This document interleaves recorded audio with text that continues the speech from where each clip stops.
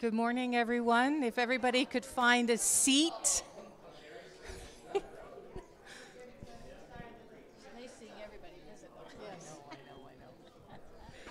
Good morning, everyone. If everybody could find a seat, that would be great. We're going to welcome to Community Fellowship Baptist Church.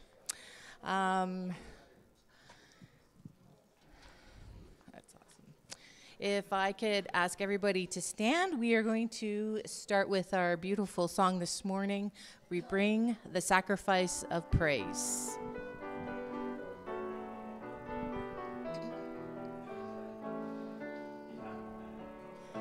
We bring the sacrifice of praise into the house of the Lord.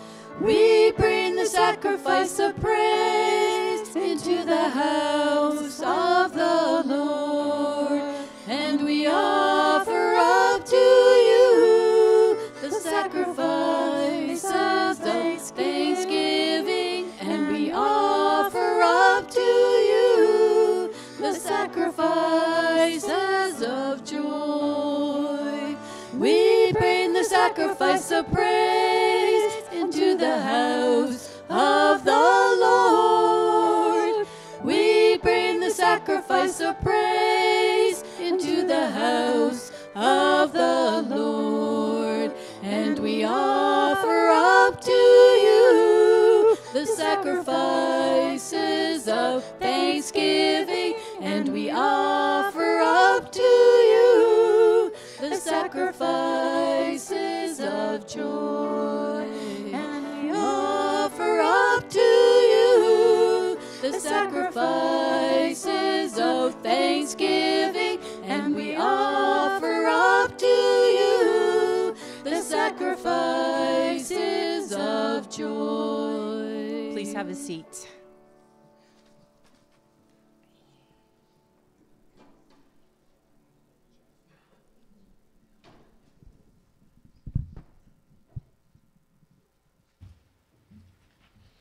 Good morning. This nice rainy day. Good, I have some announcements. Somebody's told me to do them. No, I love doing it. So we have Tuesday nights. Why? Chris. Sorry.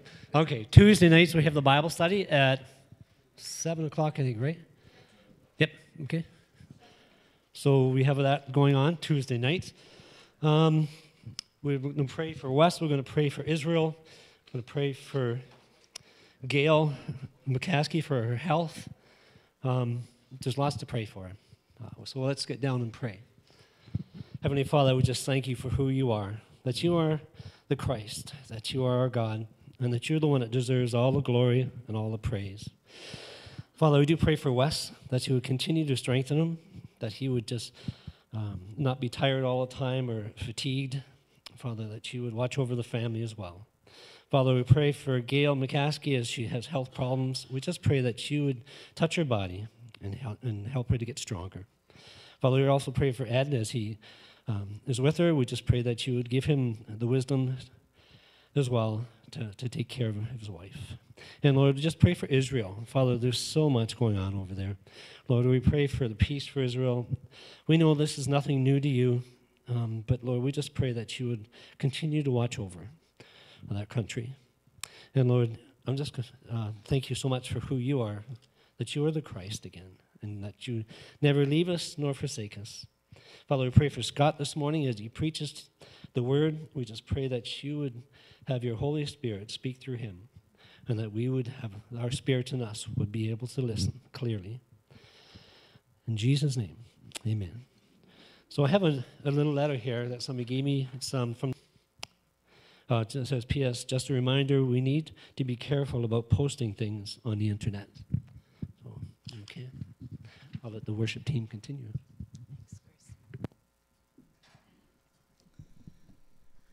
I'm going to ask you guys all to stand, and we're going to do a reading from Psalms 108, verse 1 to 5. My heart is steadfast, O God. I will sing and make melody with all my being. Awake, O harp and lyre, I will awake the dawn. I will give thanks to you, O Lord, among the peoples. I will sing praise to you among the nations, for your steadfast love is great above the heavens. Your faithfulness reaches to the clouds. Be exalted, O God, above heavens. Let your glory be over all the earth. We're going to sing As the Deer.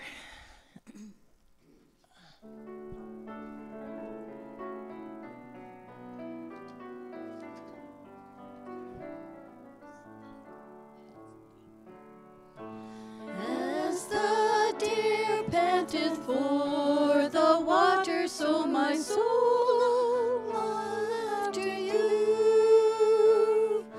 You alone are my heart's desire, and I long to worship you. You alone are my strength, my shield. To you alone may my spirit yield. You alone are my heart's desire, and I long to worship thee. You're my friend and you are my brother, even though you are a king. I love you more than any other, so much more than anything. You alone are my strength, my shield. To you alone may my spirit yield. You alone are my heart's desire, and I long to worship thee. I want you more than gold or silver, only you can satisfy. You alone are the real joy giver and the apple of my eye. You alone are my strength, my shield. To you alone may my spirit yield. You alone are my heart's desire, and I long to worship thee. You alone are my strength, my shield. To you alone may my spirit yield. You alone are my heart's desire, and I long to worship thee.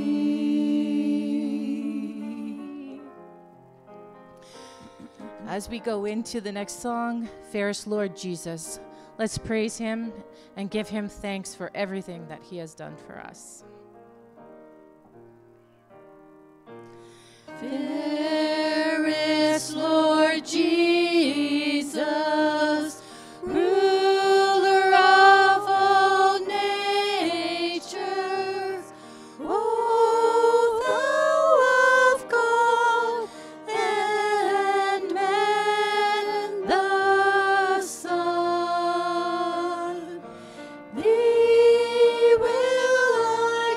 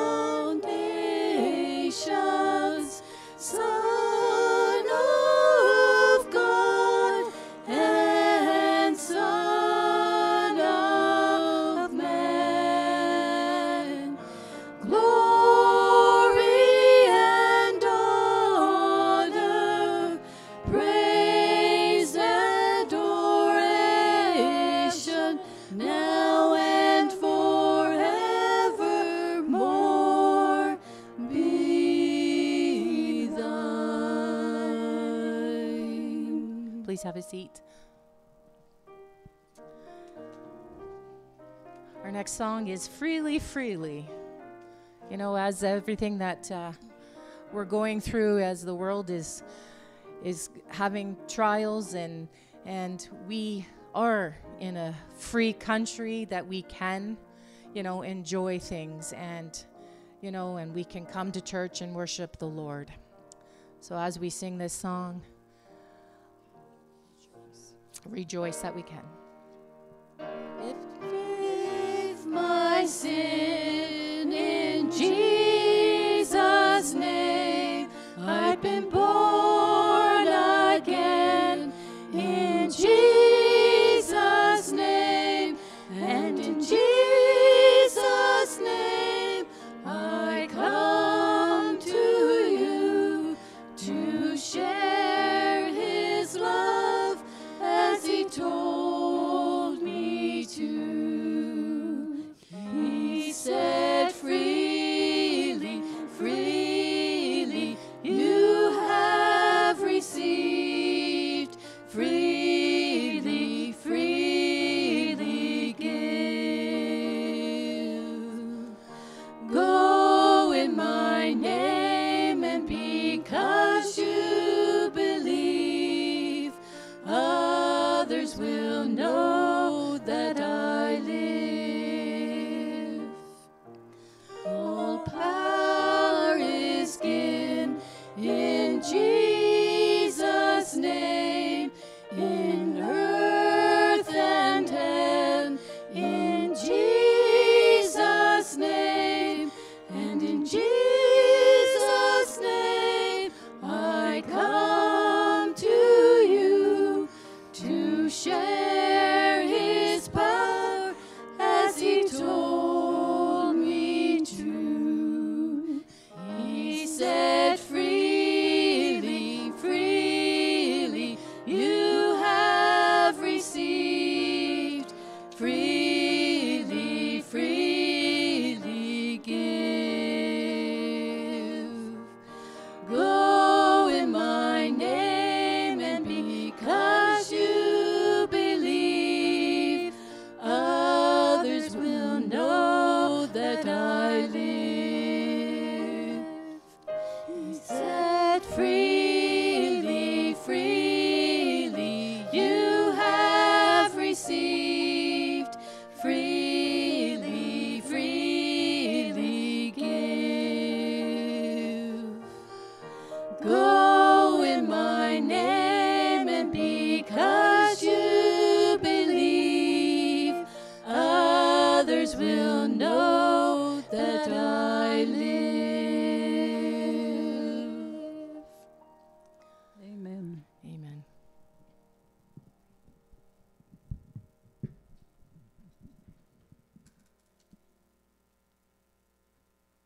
If there's any kids that want to go down to Sunday school or grown-ups, it's up to you. You can come down and we'll pray for you. Let's pray anyways for if they do go down. You can come down if you want. That's fine. Yeah. Heavenly Father, we just thank you so much for these children. Lord, they're your children. You gave them to us, and help us to use them for your glory. Help them to show who Christ is, that Christ would be glorified. We pray for the teachers that will be teaching them, that you will give them wisdom as well. And we just pray this all in Jesus' name. Amen. And Doug will come up and preach now. Thank you. It's on. Thank you. Okay, is that on? Yeah, okay, great. Oh, it's not as loud up here as it was last week, so if I start yelling, let me know, okay? I'm going to go to John chapter 2 today. And a familiar passage, but something I've never heard preached on before.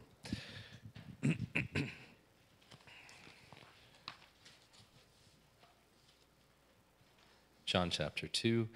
And just a few things to say first. For those of you who don't know, I'm Scott. Hi. Some of you haven't seen me before. Thanks for being here today. I was up last week, and we're here in August. I just want to thank you guys for scheduling me to visit to preach this week and last week, and not in the middle of the winter. because we would have driven up here anyways, probably today and last Sunday, just to enjoy the loop and drive through and try to see a moose and all that stuff that you do up here this time of year. So just want to thank you for having us. It's been a blessing. In the middle of the winter? Oh, boy. Let's pray. No, just kidding. Okay, so a few things to say. This week at work, I hired a man named Jesus. Yeah, Jesus. So I work for a global manufacturing company, and we have a new plant opening in Mexico. And so the gentleman that's going to work for me down there, his name is Jesus Emmanuel, like double dip, like really. Saw that resume, and I was like, I don't even need to read the rest. That's perfect. This is the guy. I want to meet his mom and ask her, what were you thinking, with, Jesus Emmanuel? Do you know what you've done? So anyways, he's a good guy. So I'm talking to upper management with this resume. I'm saying, well, this is the guy I'd like to hire. And they know I'm a Christian. I live a Christian conversation in my workplace, and they know I preach sometimes, and they make jokes about stuff like this all the time.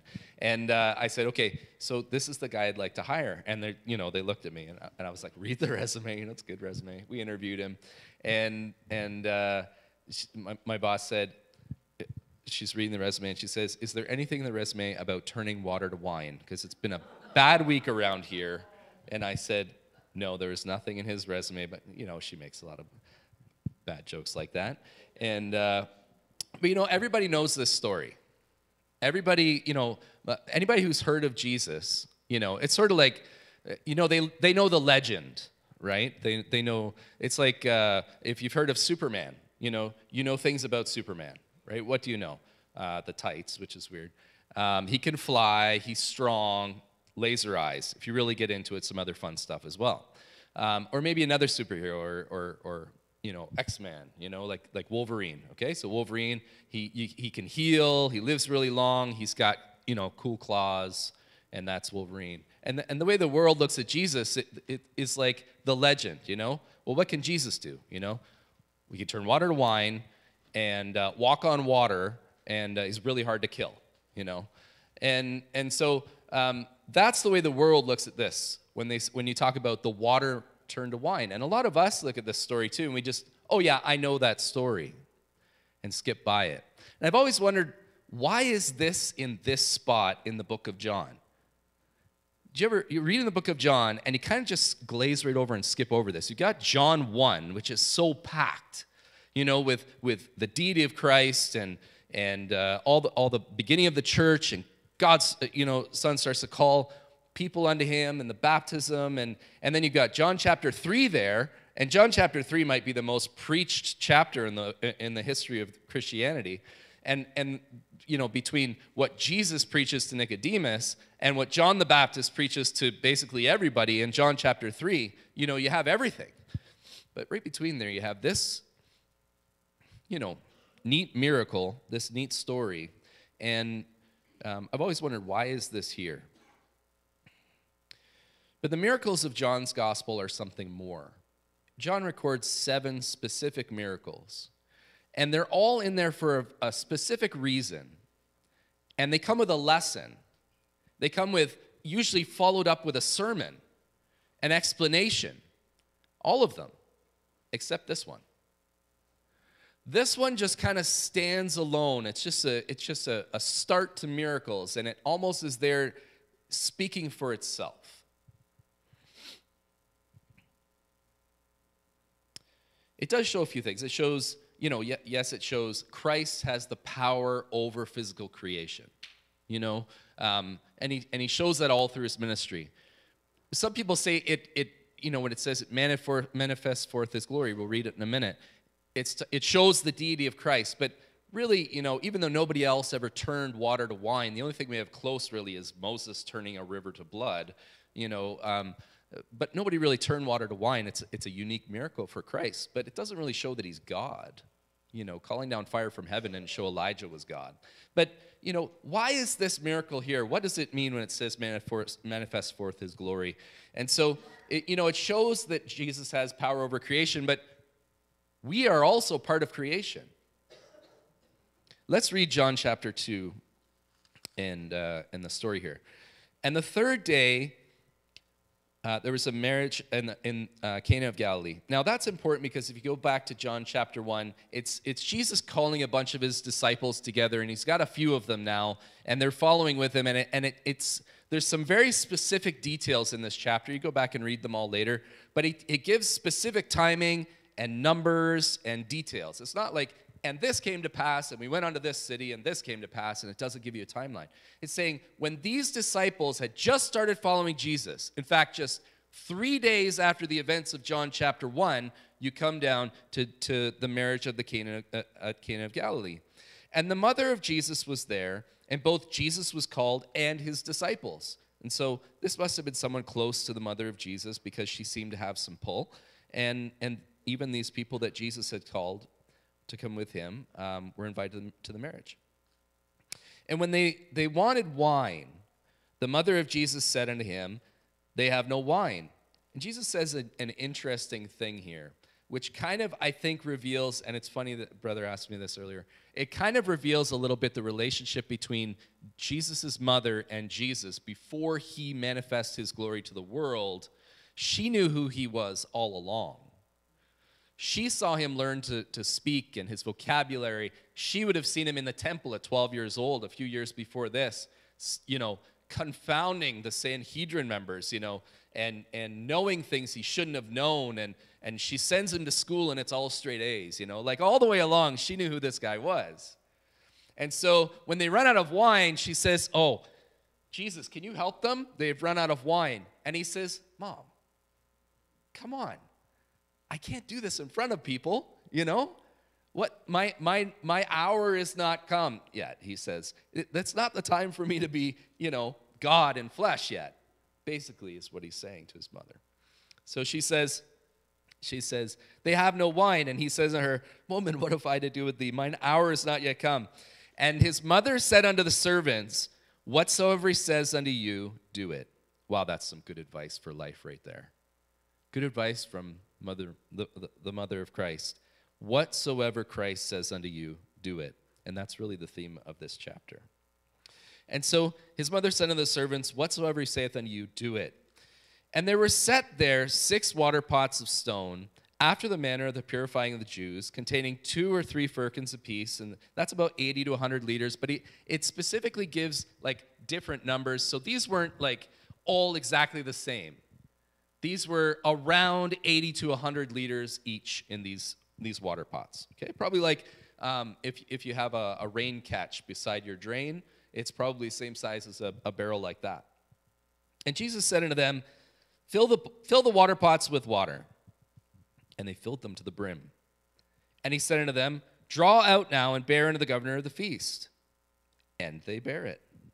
And when the ruler of the feast had tasted the water that was made wine, and knew not from where it was, but the servants which drew the water knew, the governor of the feast called the bridegroom and said unto him, every man at the beginning to set forth good wine, and when the men have well drunk, then that which is worse. But you've kept the good wine until the end. This beginning of miracles did Jesus in Cana of Galilee, and manifest forth his glory. And notice, and his disciples believed on him. Let's pray. Lord God, as we take this time to study this important miracle and what it has to say to us today, Lord, I pray that people would be attentive, that you'd speak to our hearts, and Lord, that you would energize our belief in your ability to use us. In Jesus' name, amen. We have in John chapter 2 some interesting details about this miracle. Now, it could have been a one-verse miracle. There's some of those in the New Testament. It could have been, and Jesus went down to a marriage, and there they were out of wine. He turned water to wine, and it was the best wine they had ever had, and his disciples believed on him. And on we go on to John chapter 3. A little spot. But there's so many details in here where John gets numbers and timing and specific phrases which match up with Scripture from other parts of the New Testament. Let's look at some of them. First, we have pre-selected vessels. They had set there 6 water pots they had set there 6 water pots after the purifying the manner of the purifying the Jews. So there was specifically set aside, not for the wedding, not for anything else. We've got to keep these aside for water. And there were specific rules back then. It was much dirtier, We wash our hands after we use the washer, and we have indoor plumbing, When we do the dishes, we dry them. Everything is squeaky clean again, and we pull a dish out, and it's like brand new. So that's the way that they had cleaned these vessels. Really, any vessel could be used for anything. You could use those big Rubbermaid garbage cans. You could use that for water. You could use it as a giant cooler with ice in it. You could use it as a garbage can. You could use it to collect leaves. The vessel could be for all kinds of things, but they had set these aside specifically for this use. These were pre-selected vessels, and the Lord knew they were there. I have a question, though. Why not 7?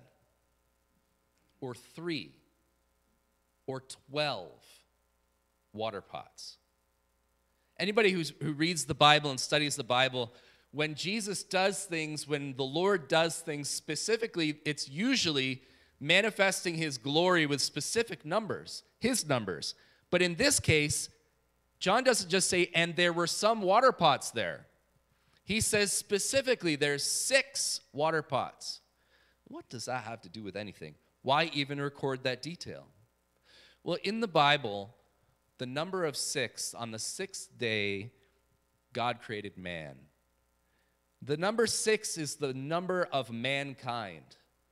That detail is there to let us know this is for us. This entire passage has to do with mankind. And it says there were 6 water pots, and in numerology that has to do with mankind, or the number of man. And so God calls and God chooses how and who he uses. God chooses how, and God chooses who, and God chooses when he uses specifically. In Acts chapter 9, let me see if I got my right marker here. I do. In Acts chapter 9. In Acts chapter 8, Paul the apostle, who was Saul, comes through and stirs up the church. And imagine, how many seats are in here? About 100? 120 maybe? Okay, so a room almost exactly like this. In the top of a house, there was about 120 people in the church when Pentecost started, right? They had a church much like the size of this, and exploded into a huge, massive amount of people outside of the temple being fed by, those 120 people. And so they had this massive explosion in the church, and all the Pharisees were after them, right? And Paul, who was Saul, was after them and was putting some of them in prison and was going after the main guys that had started it all and was driving all these people that had come to Jerusalem for Pentecost out of the city, and they all were dispersed. And so when he'd succeeded at getting a lot of them to go home from Jerusalem that were there for Pentecost, then he goes after them to Syria, right? And so he's on the path to Damascus, and the Lord miraculously saves Paul, right? And he says, it's hard for you to fight against me, and saves him. We don't. That's not the point. But he specifically went after Paul the way that Paul had specifically gone after the church. It's kind of funny. So when the Lord is telling, I think it's Annas, to go and baptize Paul and speak to him about his conversion, we come down to verse 15, and he's talking to the Lord. And the Lord says unto Annas, but the Lord said unto him, go thy way, for he, that's Paul, is a chosen vessel unto me. Notice the word vessel. Unto me, to bear my name before the Gentiles and kings and the children of Israel. Even though Paul was who Paul was, God had a specific ministry that needed to be done in the first century, and he was the perfect guy for it. And so God chose Paul, that chosen vessel that was prepared for a specific use, and he went after him, and he said, don't worry, I've got a plan for this guy's life.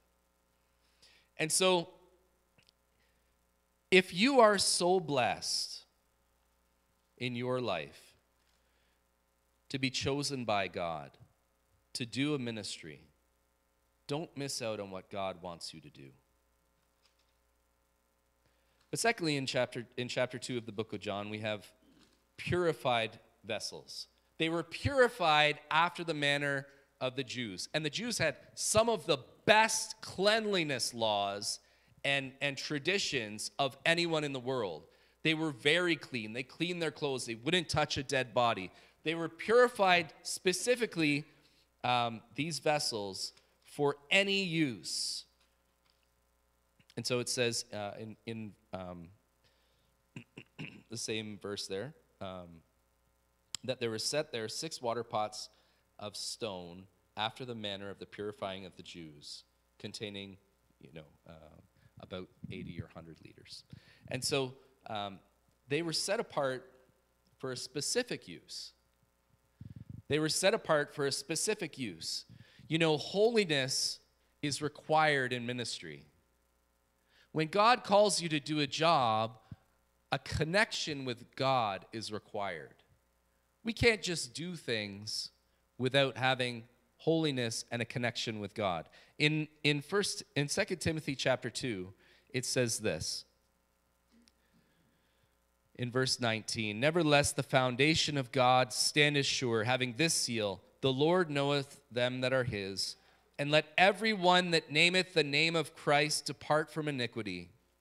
But in a great house there are not only vessels of gold and silver, but also of wood and of earth, and some to honor and to dishonor. If a man therefore purge himself from these, he shall be a vessel unto honor, sanctified and meet for the master's use, and prepared unto every good work. I don't know what the Lord wants to use you for, but I know that holiness prepares you to be used for anything.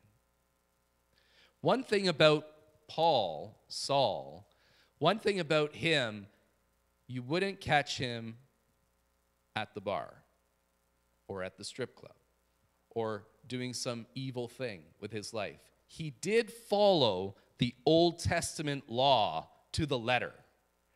He was holy in his mind before God. Now, we don't always know all of what's right and wrong. We're finite in our knowledge, but what we do know is right and wrong. We should definitely follow that.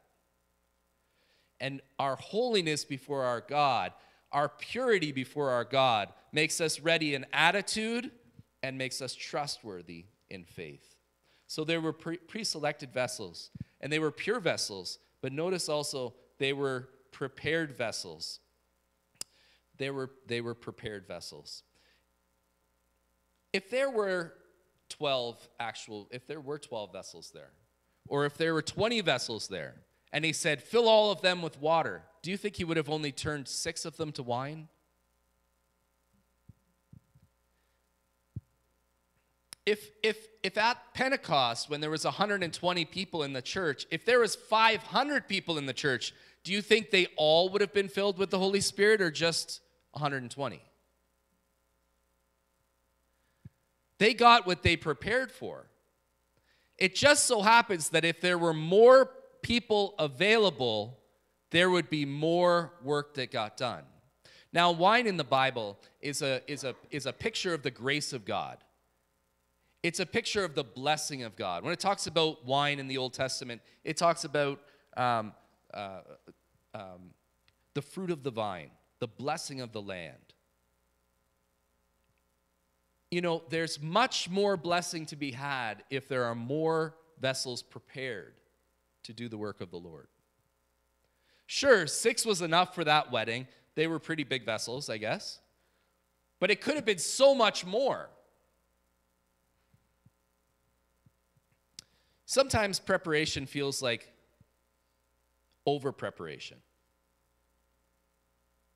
Sometimes the Lord is getting us ready to be used in a way that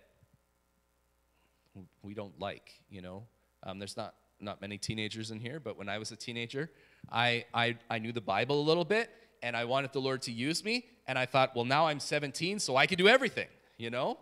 Not only do I know everything, but I can do everything everybody else can do, and the Lord could just use me right now, you know, David and Goliath style. I get out in the water and walk with Jesus. You know, whatever you need. Shadow behind me, just lay guys down on the street, you know. But God's timing and our timing are usually quite different. The preparation of the Lord, he has in mind the right timing. After Jesus went up and ascended into heaven, and the church met for, I think it was probably 8 or 10 days, something like that, before Pentecost. Maybe just 7 days. I don't know, something like that. It's pretty detailed numbers there. But it was a few days. They were meeting up there, and that's when the Lord speaks to Peter and says, you need to pick somebody to take Judas's place, and all those things happen in Acts chapter 1. When all that's happening, the Lord's preparing the church. They have no idea what Pentecost is going to be. They have no idea they're going to go and preach. They had plans to get up that morning and go into church and pray like they did the day before. But the Lord had prepared them to do something they could never have seen. Sometimes preparation seems like over-preparation, but really it's the refiner's fire that makes the most valuable success. You know, Moses spent 40 years, maybe he spent 80 years being prepared for the work that God had for him to do. Wouldn't you spend 80 years preparing to be the guy that stepped into the Red Sea and parted the Red Sea for the Lord? Sometimes preparation seems long, and it seems like it's a long wait. You know, who was Elijah for the first part of his life? We have no idea who he is, where he came from, prepared all that time, and the Lord called him and said, go preach to Ahab, and then used him in an amazing, miraculous way that he never could have imagined. Joseph spent 17 years being prepared to save the world through his abilities that God gave him, through the miracles that God did. And Jesus spent 3 years, the best possible teacher, with eyewitness miracles. Literally, God in flesh took 3 years to train his 12 disciples to be ready. Sometimes things take a while to prepare. You might not be ready overnight for the miraculous power of God to do something great with you. Wait. Let the Lord prepare you. You know, err on the side of over-prepared, overly pure, not just good enough, not just ready enough. Let the Lord prepare you for something amazing. And so we have prepared vessels. But fourthly, we have perfectly filled vessels. Okay, so you're supposed to, when you preach a sermon, you're supposed to alliterate, okay? I know it doesn't matter to you guys, but it matters to me. So you're supposed to use the same starting to each word. I couldn't think of a word to fill something that starts with a P. If any of you can, you come and let me know afterwards. But I do know that they filled them to the brim. So I went with perfectly filled, okay?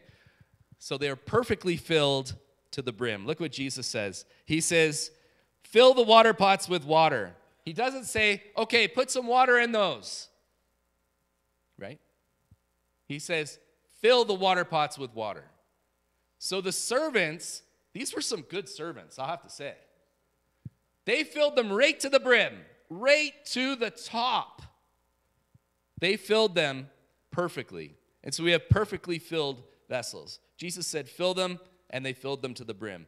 In Ephesians chapter 5 and verse 18, it says, let me read it to you just to make sure I get what it actually says. Right on for you. In Ephesians chapter 5 and verse 18, it says, ironically, be not drunk with wine, wherein is excess, but be filled with the Spirit. And so we are to be filled to the brim. What's filling your life today? Keeping you, limiting you from how much God would use you. If there had have been some other things in the vessels that they may perhaps have not have seen unless they look closely, and they had poured the water in, they may have thought they would have got 80 to 100 liters, but they might have only got 20 of the blessing of God. What's in your life today limiting you from how much God could use you? How much of a blessing you could be? How much is enough for you?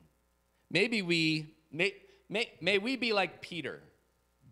Remember when Jesus went and they didn't know what he was doing, and he washed their feet, right? And he washed them, and he said, "You're not washing my feet, Peter." And Jesus said, "Listen, Peter, if I don't wash your feet, then you have no part with me. This is important. Let me do what I'm doing." And Peter said, what? "Okay, well, if this has to do with me having part with you, then wash me all over. Clean all over. I'll take all of it." He says, "Not just my feet, do my hands, do my head." Smelly fisherman probably needed it. He said, "Wash me all over, that I could have a part in your blessing." Sometimes to see the truly miraculous happen in our lives, we need to trim out and leave space to be filled with the miraculous power of God, rather than the vain temporal things around us. And so we have perfectly filled vessels.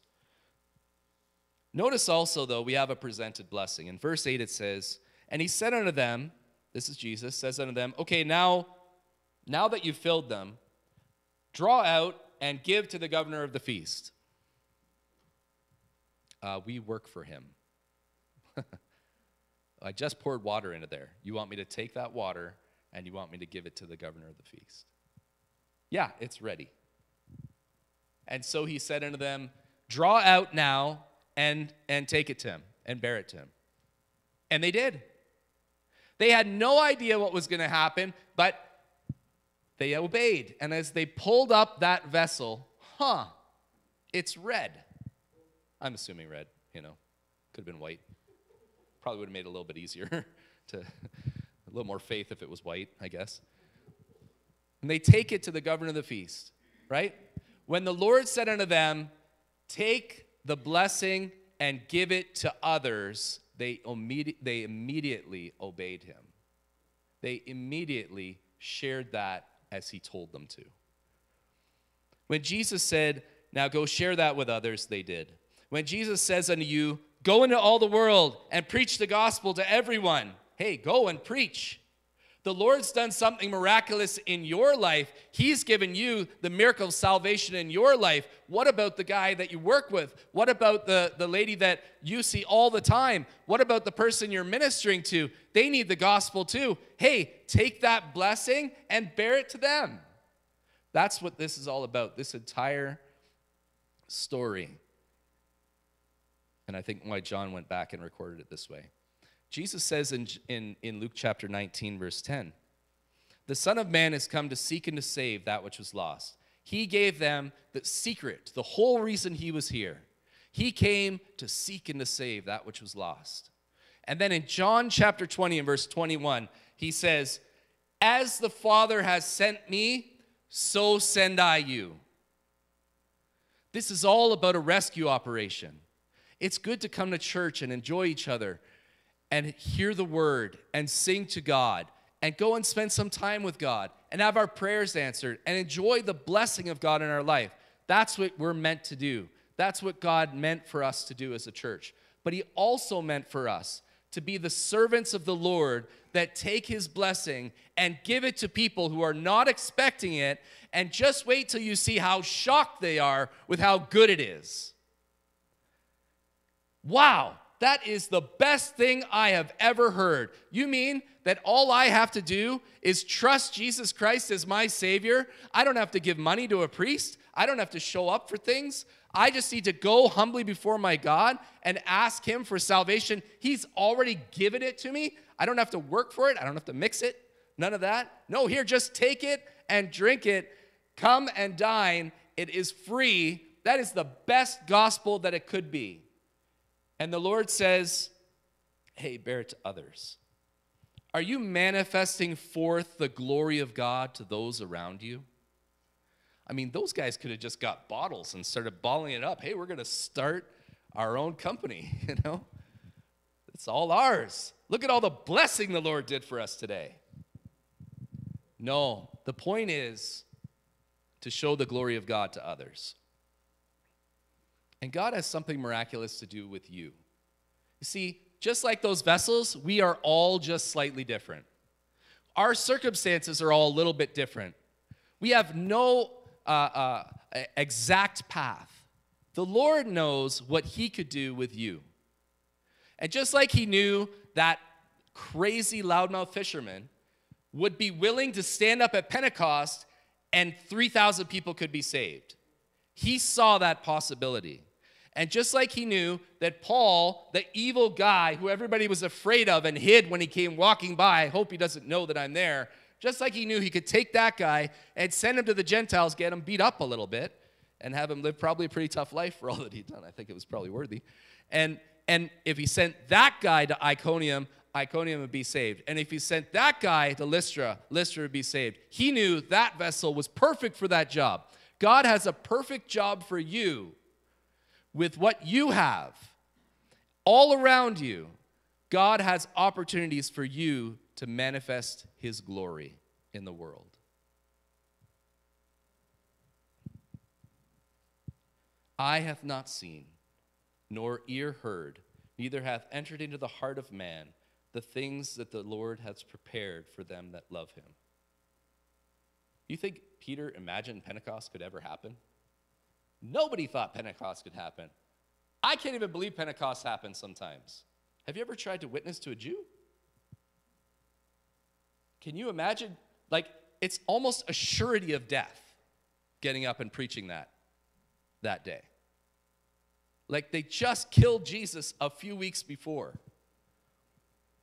It's almost a good thing he didn't understand as much as he did. No, the Holy Spirit of God knew exactly what to do with him.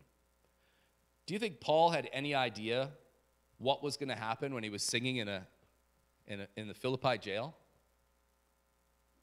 Do you think he thought the jailer who just beat him was going to trust Christ? Do you think there was going to be an earthquake and all the doors were going to fall off in the jail? We have no idea what God could do. But I do know that if we're ready to be used, God could use us. Do you have any idea what God has planned in your life? You know, if you're a chosen, pure, prepared, filled vessel, God can use you to miraculously manifest himself to those around you. A story, and then I'm done. When I was younger, I was very enthusiastic about witnessing for the Lord. And I was in a church that was in Toronto, and we would go out weekly downtown Toronto and give out the gospel to people. And that was terrifying sometimes, to be totally honest with you. Go to some apartment buildings and that. But it became kind of just like, I don't know why I'm here, so I'll just give the gospel to people. It didn't matter where we went. We saw people miraculously saved all the time, and it just became our church culture almost, to just give out the gospel to everyone. People would go on the bus to church, win somebody to the Lord, and then they would come out to church. I know somebody that we've known for many years, our entire marriage. The only reason she came out to church and trusted the Lord was because a soul winner was sitting on the bus beside her and said, "Hey, where are you going tonight?" "Oh, I'm on my way to go grocery shopping." "Oh, where are you going?" "I'm going to church." "Oh, where do you go to church?" "Oh, I go to this little church. We rent another place over in Scarborough." "Oh, there's a church there?" "Yeah. Do you want to come?" "Okay." And perfect stranger got saved that day. So when I was a teenager, you hear examples like that. Well, maybe God can use me, right? So I give out the gospel to everybody, and I saw lots of people get saved, usually teenagers. It's kind of, I think older folks probably thought I was, a little crazy, but I'd give the gospel to them anyways. So I was sitting waiting one day in a parking lot. My mom and my sister had gone into an orthodontist, and I was just sitting in a parking lot. It was in Newmarket. If any of you know Newmarket, in the older part of town on Mulock, there's a pretty big commercial building there, big parking lot across the road on Mulock there. There's a whole bunch of old big houses. One of these houses was having a party in the middle of the day. Whole bunch of teenagers, which should have been in school. By the way, I should have been in school, but I was homeschooled. So there's just big parties, big speakers on the front porch. And it's one of those houses that had a huge big front porch, big stairs up and all that. Big party going on. And there I am sitting there with my hand on a 100 pack of gospel tracts. and nothing to do for 45 minutes. So I was like, hey, why not?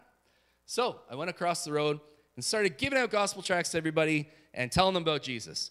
And this authoritative voice from the porch said, hey, what are you doing? Get out of here. I was like, oh, hey, my name's Scott. What's your name? Step up on the porch. No, we don't want any. Get lost. I'm serious, he says. And I was like, got it. I'd given away about 20. Back to the car. Just kind of sneaked to the car so he doesn't know which one I got in. Back to the car. Prayed for him. He did tell me his name was Jesse. He answered me. He said, my name's Jesse. Now get lost. Something like that. I was like, okay. He was a little bit older than me, probably 18, 19, something like that. You could tell he was still a youth, but he's older than I was. So I prayed for him, moved on with my life. A few months later. Now, I lived in Markham, on the east end of Markham, on a street called Lindy's Farm. It's a bunch of little townhouses, very little townhouses, and they had about, 20 by 6 front yards. Some of them were connected, and a very small spot. And so, and right behind there was the Shoppers Drug Mart, and they had a bakery there. And so, being a 16-year-old, every day I had to go to the bakery, buy fresh bagels, eat them all. So that's what I did. So, ride down, and of course, being 16, I had no concern for running over other people's front yards with my bike. So down I go to the plaza, back I come, ride right across the front yard of that guy onto my front yard, and somebody on the front porch says, hey, why are you riding your bike across my front yard? And I was like, I recognize that tone. Jesse? You've never seen a person go so white in their life and so scared to death as Jesse. Sitting on the front porch, smoking, with a beer. I have no idea how old he is. Sitting there in the front porch and just like, I said, hey man, you're my next door neighbor. You guys just moved in, eh? So that day, Jesse trusted Christ. I told him that I had gone back to my car and prayed for him. And he asked Jesus Christ to be his Savior. Some bagel trip a few weeks later, I was on my way to the convenience store there and the bakery and all that, and I parked my bike out. I come out with my bagels, and there's Jesse walking. It's sort of like a plaza that's kind of got a hallway between stores. It's indoor but not indoor. And so I rode my bike in there and parked, and there's Jesse coming walking down the aisle with his girlfriend. And he said, hey, Scott, you've got to tell my girlfriend about Jesus. She's Jewish. I was like, oh, here we go. Led her to the Lord in 5 minutes. He had already led her to the Lord, probably. He told her what had happened. She trusts Jesus Christ as her Savior. Shortly after that time, I tried to get him to come to church a little bit. Ended up, he was living in a group home. And it was a group home that was beside me, which I didn't understand what that was at that time. And he moved. Shortly after that, he moved. He was gone. And the Lord put me beside a group home, and I saw many teenagers saved in that group home. You have no idea what the Lord might use you for. It could be that one day in heaven you can sit down beside the guy that you led to the Lord in a miraculous way. And the two of you can share in a forum like this. Let us tell you that day the Lord turned water to wine in our lives. Let's pray. Lord God, I pray that if there's somebody here today that hasn't trusted you as their Savior, I pray that you would convict them right now, Lord. You're true, you're holy, and you've given the gospel for free. And Lord, for those of us that are considering what you could do with us in our lives, I pray that we take this opportunity to come to you in prayer and pray, Lord, please use me in a miraculous way. Amen. Amen. Blessing.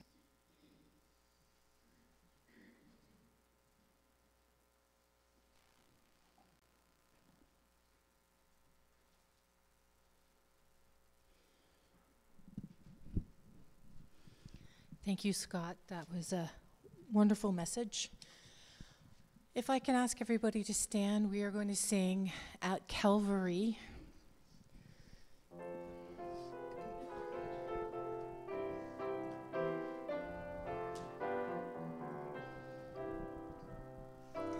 Years I spent in vanity and pride, caring not my Lord was crucified, knowing not it was for me he died at Calvary. Mercy there was great and grace was free, pardon there was multiplied to me. There my burdened soul found liberty at Calvary. By God's word at last my sin I learned, then I trembled at the law I'd spurned, till my guilty soul imploring turned to Calvary. Mercy there was great and grace was free, pardon there was multiplied to me. There my burdened soul found liberty at Calvary. Now I give to Jesus everything, now I gladly own him as my King. Now my raptured soul can only sing of Calvary. Mercy there was great and grace was free, pardon there was multiplied to me. There my burdened soul found liberty at Calvary.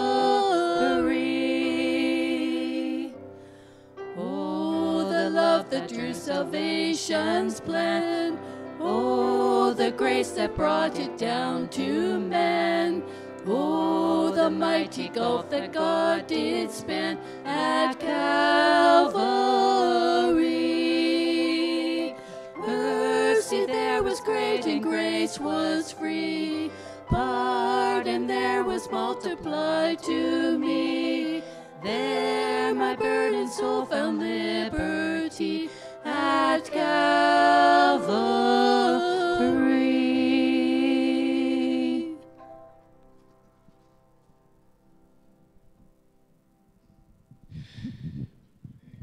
I'd just like to encourage you to go before the Lord today and see what he has for you.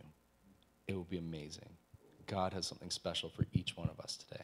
May you find it. May you enjoy it. Blessings.